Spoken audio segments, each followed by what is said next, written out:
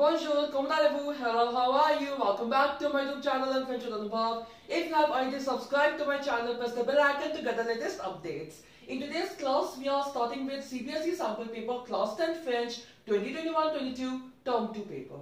Okay, and this is the part 1 video, and we will be doing Comprehension Passage today.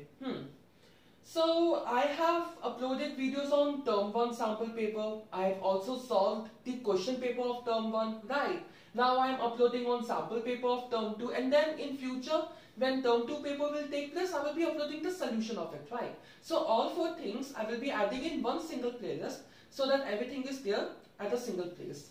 Right. Also, important to say that this question paper belongs to CBSE. It's just that I am here to discuss the solution, right? So this time in sample paper for Term 2 sample paper, it's of 40 marks. We know it very well. The theme of the sample paper's comprehension is what? Chess. So les très jeunes rois d'échecs is the heading of the paragraph, the comprehension. The very young kings of chess. Grand maître à 12 ans. So the grand master at the age of 12. Now Grand Maître is Grandmaster. Also don't worry, I will be adding these questions in the description box as well once I upload it. So from there you can have a look at the vocab used in the comprehension passage. Also I'm discussing the meaning A to Z here in this video. Okay. So, c'est le plus grand titre pour un joueur d'échecs Grand Maître International. It is the biggest title for a player of chess, the Grandmaster, the International Grandmaster. Okay. Pour l'obtenir, il faut réussir à un certain nombre de matchs. So, for obtaining it, it is a must to succeed in a certain number of matches. Abhimanyu Mishra, un jeune américain d'origine indienne, a décroché ce titre à seulement 12 ans. So, Abhimanyu Mishra, a young American of Indian origin, got this title at the young age of 12. Il est le plus jeune grand maître de l'histoire des échecs. So he is the youngest, like to be noted, the youngest grandmaster in the history of chess. That is amazing. That was the first paragraph of this comprehension. Passionné depuis tout petit. So he was passionated, he had the passion since his young age. So Abhimanyu a découvert les échecs à 2 ans et demi et à 5 ans. So Abhimanyu discovered the game of chess from the ages of 2.5 to 5 years. Il battait déjà son père qui lui a enseigné le jeu. Okay, so his father was there to teach him the game. Okay. À 7 ans, at the age of 7, il est devenu champion national des États-Unis dans sa catégorie d'âge. So, at the age of 7, he became the national champion of United States in his category, in his age category. Okay, catégorie d'âge, the age category. Un autre jeune joueur suit ses traces de play. Okay, so there's another young player who follows his path very closely. Let's read the next para about the next player. The réfugié a champion, from a refugee to a champion. Tani Adevami, extremely sorry if I'm pronouncing the name wrong. So Tani Adevami rêve de devenir, lui aussi, le plus jeune grand maître de tout le temps. So Tani Adevami also dreamt to become one like Abhimanyu, right? He also was the youngest grandmaster of all time. Ce garçon de 11 ans a changé la vie de sa famille. So this boy of 11 years of age changed the life of his family. En 2017, in 2017, ses parents, son frère et lui se sont réfugiés aux États-Unis à cause des violences dans leur pays, le Nigeria. So, in the year 2017, his parents, his brother and him, they all came as refugees to United States of America because of what? Because of the violence in their country, Nigeria. Tani découvert les échecs dans un centre pour réfugiés. So Tani discovered this game of chess where in the center for refugees. Progressant très vite, having very fast progress, il a commencé à gagner des tournois. So, with a very fast progress, he started to win tournaments. Grâce à Tani, sa famille a pu quitter le refuge et s'installer dans une maison. So, thanks to Tani, his family was able to quit the refugees' place, like the place where the refugees live, right? From there, they were able to live in a house. En dehors de l'école, le garçon consacre tout son temps à sa passion, so okay. When he was in school, he was spending all of his time in his passion. Il s'entraîne plusieurs heures par jour, so he played the game for a lot of hours every day. Pas d'hésitation pour Tani. Les échecs sont tout pour moi, c'est ma vie. So, without hesitation for Tani, the chess is all his life, like it's written moi, like as a, I think it's direct statement, right? It's direct speech. So, Tani says that the chess is all for me and this is my life. Interesting. I also liked to play chess, but like these guys, oh, they must be amazing players. I played it just like time pass, like few years back. Now, we have read the passage. Now coming to how to solve a comprehension passage of subjective type, some tips which I would like to give. Tip number 1, like many teachers go for this, I also sometimes prefer this, okay. Like first you should read the questions, okay. If you read the questions, you know that what the question wants to you to answer, okay. You know like where you need to search for your answer. Suppose you have read the first question, regardez l'image, que comprenez-vous par le mot débutant. Okay, now you know. Right, this is the first question. Now you will see in the passage, then in the very first, above the very first paragraph, you will see the picture and there you will see the word débutant, then you can write it, right? So many teachers also advise this, that you should read the questions first so that you know that what all answers you need to search from the passage, right? So that saves somewhat, quite a lot of time. And that was tip number 1. If you want to do like first you read the entire passage and then the questions, that's also completely alright. Okay, it all depends on which method is comfortable for you. Okay. Tip number 2. The method of acing the comprehension is one only: understanding the passage. Okay, you should understand the passage thoroughly. That was another tip. Like if you find some words complicated, like say there are 3-4 words which you don't understand, no problem. It's just that you should get the gist of the comprehension properly. You should know the theme, you should know the meanings, like even if some sentences with some complex words are not clear, no worries. Like what you can do, you can read the questions. Okay, you read the questions, then you will have some idea that what sort of keywords you can get in the passage, right? and then you can search for those keywords and then you can get the answer. That can also be done. Another method of solving comprehension, right?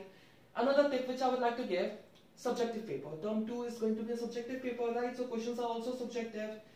Now, you are asked the question and you are not expected to write 1 or 2 words only, like just the answer. No, that's not.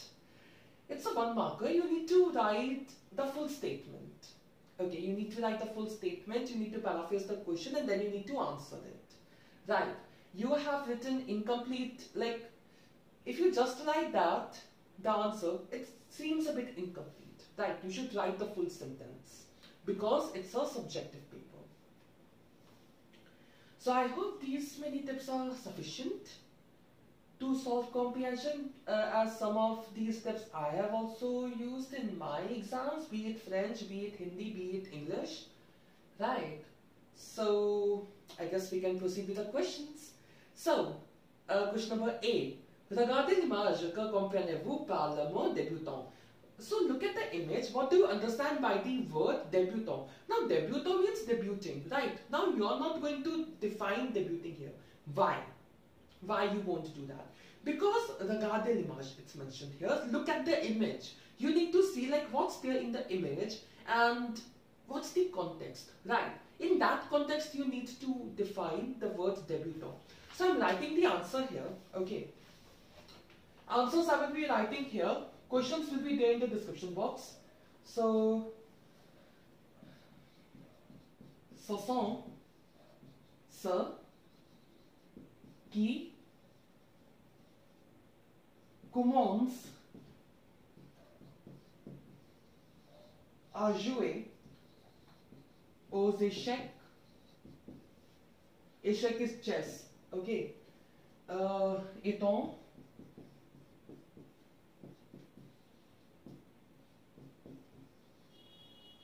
paper d'experience. Also, these answers are from the marking scheme only because those are like very exact and they kind of present like the way you need to write. Okay, in the answer scheme, like in for few, only the words are written, right? But please write full sentences. It's a subjective paper. Don't write simply the words. No, you should write the full statement. So, what's débutant? These are the ones who start to play the game of chess at a very young. Oh,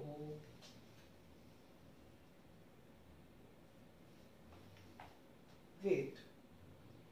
I hope I haven't missed anything. Ce sont ceux qui commencent à jouer aux échecs et ont très peu d'expérience. So these are the ones who have started to play chess. Like I was thinking to add this phrase, that of less age, right? But no, that's not. Et ont très peu d'expérience. So if you start playing chess and you have very little experience, the term for you in French will be what? Débutant. Okay.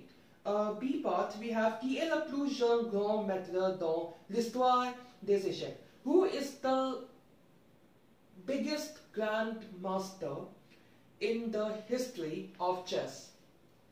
What's the name? Abhimanyu Mishra, right? So,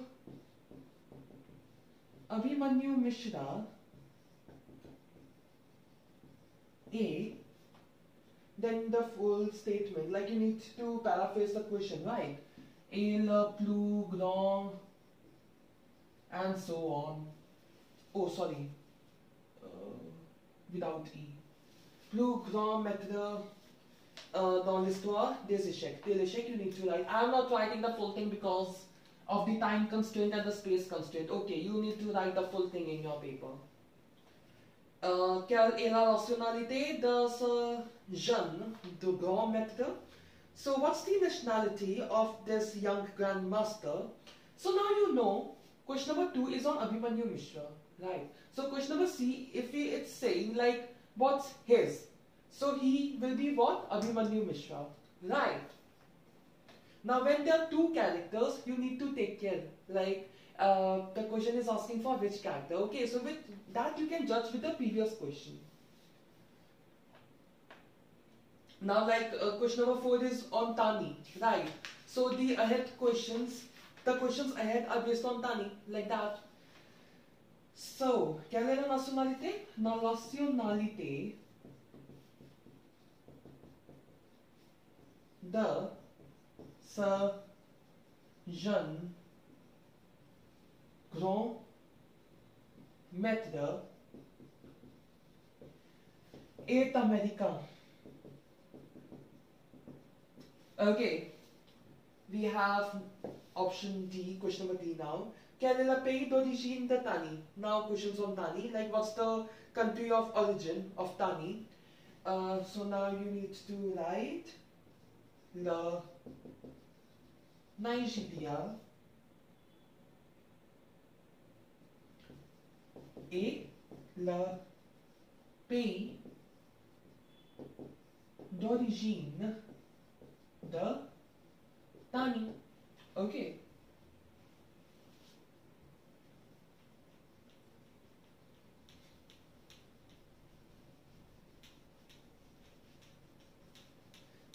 Okay, now I think I should talk about this keyword thing, like how you can get the answers to keywords. Now see.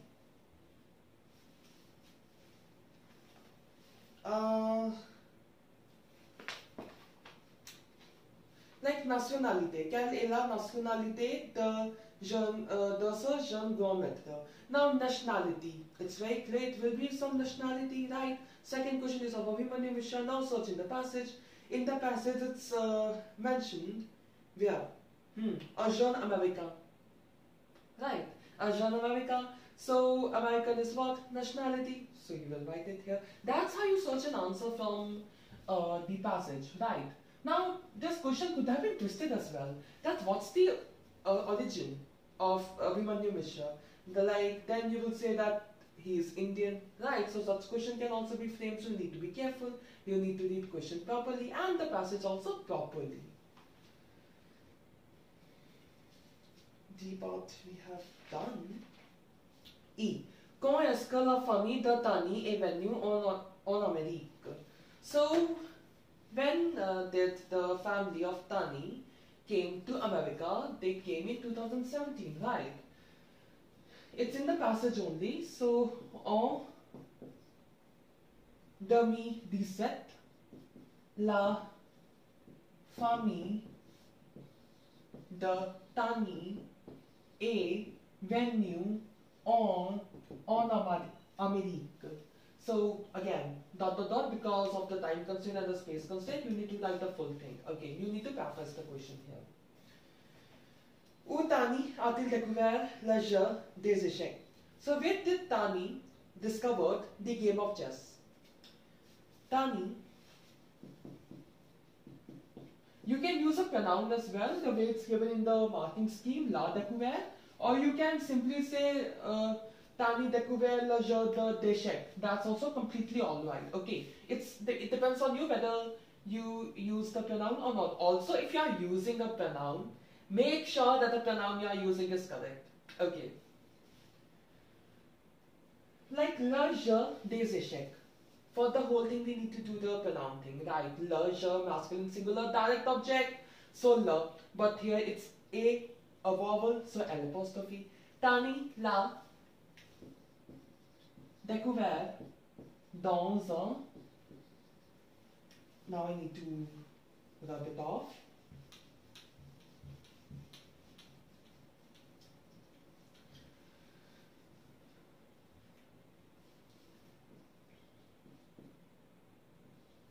Dans un centre pour réfugiés. Okay, fine, in a center for refugees. And the last one, comment est-ce que Tani a pu changer sa vie et celle de sa famille? So how did Tani change his life and that of his family? How? So, il a gagné, he won des tournois, some tournaments. Oh, I was writing in English. Tournoi, right. Et a pu acheter, and then he was able to buy une maison, a house, pour sa famille. Simple. Now that completes your section A. In your exam, there will be 7 questions, and out of 7 you need to attempt 5 because it's a 5-marker question, each part carrying 1 mark. Okay, so, and also I hope that the tips which I gave would be helpful. Also, like I gave 2-3 options, right? 2-3 approaches to solve a comprehension. Now, it's not like on the day of exam you're experimenting that this approach will work, this approach will work. No, don't do that, okay? Practice beforehand. And practice in a way that can help you in judging which way of attempting you are most suitable with. Okay? So let's put a halt here. Say to Pujiti, that's all for today. If you like this video, please give it a thumbs up and subscribe to my YouTube channel of Anubhav. And if you have any doubt or suggestion, you may write that in the comment section below. The next video is going to be part 2 of this sample paper, the literature section D, culture et civilisation. Okay, so thanks for watching. Au revoir, n'oubliez pas que la langue française est l'amour.